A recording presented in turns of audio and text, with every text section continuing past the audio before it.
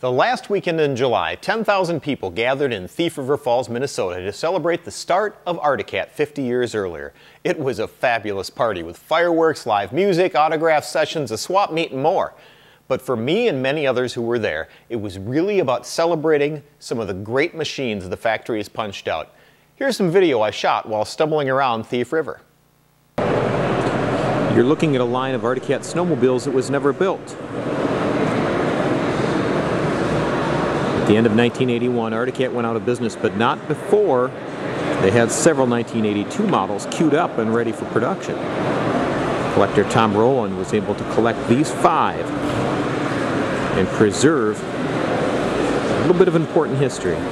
Back when Edgar and his team called the company Polar Manufacturing, they started out with model 100. This is model 200, a 1962 model.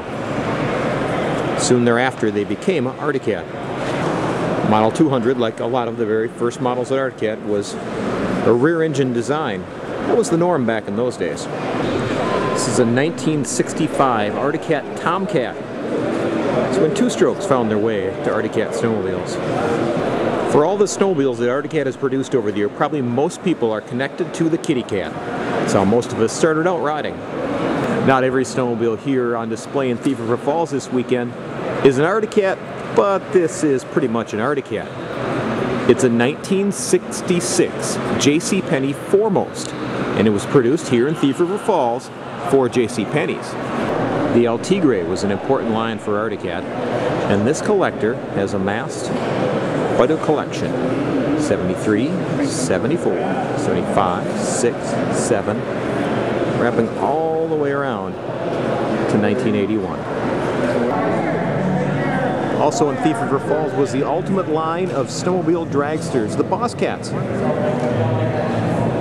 These were speedrun sleds made for one thing, recording a big number in a hurry. Started out with the original Boss Cat with a King Cat 800 motor in it. That got into the 120s. Things got a little bit crazier when they started opening the engine rules. This had a 327 Chevy engine in it. It was good for 168 miles per hour. Boss Cat 3 combined 4 Arctic Cat 650 engines. It doesn't look or even really act anything like the modern personal watercraft, but Arctic Cat's wet bike had a unique following back in the 1970s. They also built other machines like this Quad Track, a 1978 vehicle. And what little kid didn't want a mini bike when he was growing up?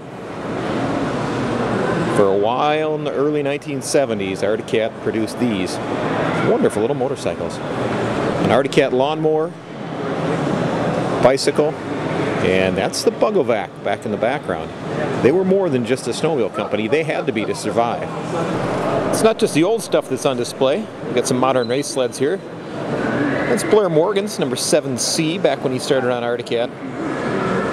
Up a little Brian Sturgeon action for you, the famous oval racer. And bringing us to King Kirk Hibbert.